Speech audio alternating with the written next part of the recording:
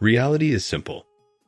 It is people who think too much and lack the knowledge of how reality really works that make it seem complicated and hard. There have been times when I was the one who overcomplicated the process of manifestation by getting stuck and dwelling over different questions. I lacked trust in the process. I thought too hard and tried to figure out everything just so I wouldn't make any mistakes. And a lot of us do this, but little do we know. This way we only hinder the process.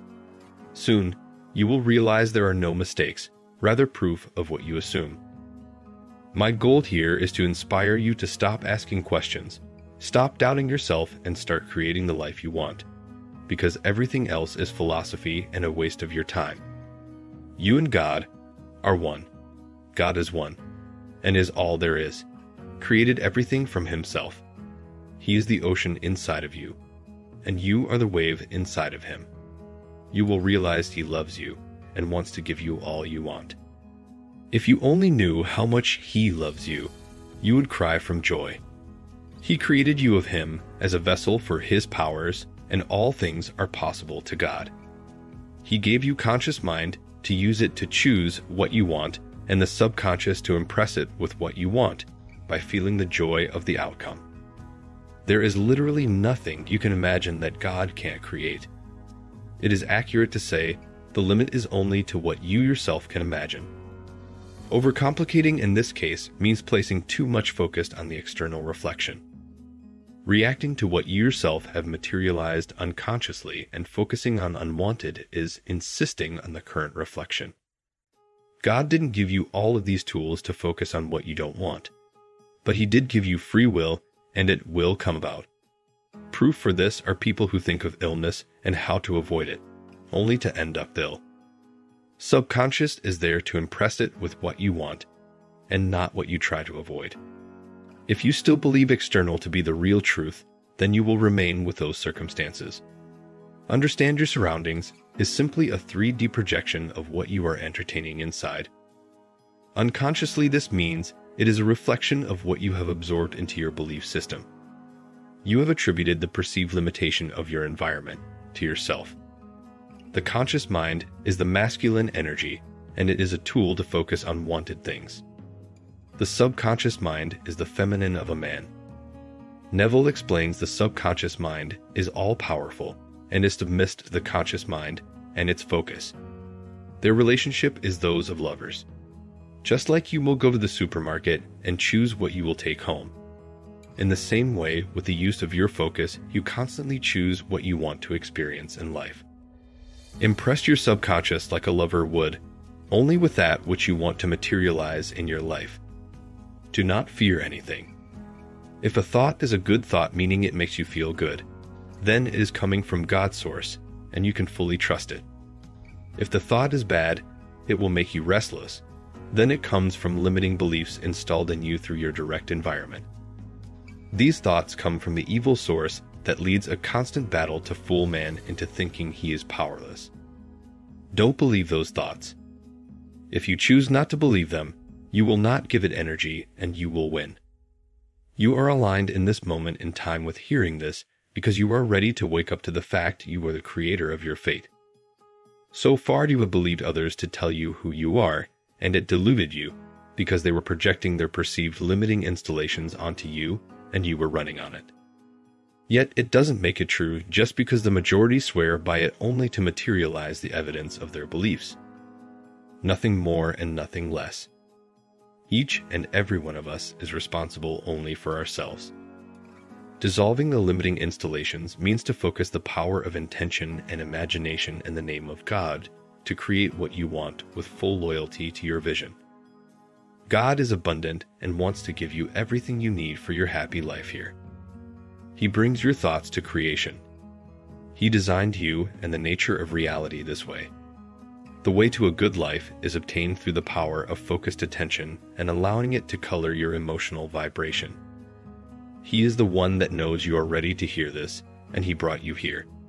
The Bible, the Quran, Torah, the Book of Tao, are all books about thoughts and all explain. What we focus on, He, the Almighty, brings to creation. Imagine your life is a movie and everyone around you is you disguised as a different role, playing their part to the script you hold in your mind. Your freedom of will implies you are writing the script with your focused thoughts and assumptions, and you have submitted your focus to the desire in your heart. Famous psychologist Carl Jung said, "When an inner situation is not made conscious, it happens outside as fate." He also stated, "Until you make the unconscious conscious, it will direct your life and you will call it fate." Don't believe the negative thoughts because they come from the unconscious, and they arise only to be recognized as being there. If you receive a thought that makes you feel powerless in any way, tell yourself "I love you" and it will fall off. Do not entertain it, but lovingly to yourself make it aware. This is an arising aspect of your subconscious showing up only to be recognized and loved, so it can be merged with your conscious mind. Give it what it needs and don't suppress it. Negative thoughts don't belong to you, as they are a sign of poor faith passed on you by your surroundings or even family members, as most hold fears and are disconnected from the core truth. They unconsciously underestimate God's powers. You are divine. You are a vessel for the all-powerful one. I beg you to not underestimate his design of you, nor his ability to create anything you focus on. Fears and worries are all an illusion. Worrying is manifesting that which you want to avoid. You were not created to use your mind for this. No one is doing anything to you. There is no obstacle outside of your control. You were doing it to yourself unconsciously, and the sooner you get this and own up to a voluntary creation of the life you desire, the sooner you will find peace in your life. We must turn inward to our imagination, the real reality, to script the reflection we can then perceive with our senses. Neville stated, "Consciousness is all and all is consciousness." The only change required is realized through the embodiment of your desire fulfilled. To embody this feeling, you will need to ask yourself these questions. What do I want, and how would I feel if I had it? Write your answers down. Play with it. It is your life, your movie. And according to Neville and my own personal experience, this is how to pray. Ponder on these questions curiously. Put your imagination into the service of your heart. If God says to you right now, "You can be anyone you want, choose it, and I will give it to you," who would that someone be? The best answer will contain the feeling of passion and joy. By not giving energy to negative thoughts, you will realize your heart's desire are your real fate, and limiting beliefs were only foolishly stopping you. Feel the shift inside your body. The feeling is what is shifting the state. Even if it doesn't come right away, you need to persevere. This is really all you need to do. It is simple, and all it requires is practice. Track your feelings. These observations will help you connect to your body so you don't run on autopilot. Autopilot is when we are unaware of how we are energetically showing up and what we are attracting for ourselves. How do you feel when you wake up in the morning? Set the intention for your day right in the morning. If during the day we react to our own unconscious manifestations we don't want, we are allowing them to persist. It is absurd. Embodying the feeling of your desire fulfilled is the way to turn your desired state into autopilot. You have been creating your whole life, and you really don't need a technique to do it. You were born with it. But you do need a way to get yourself into a feeling of already having what you want in order to receive it. Don't jump from one technique to another, one coach to another, looking for the secret.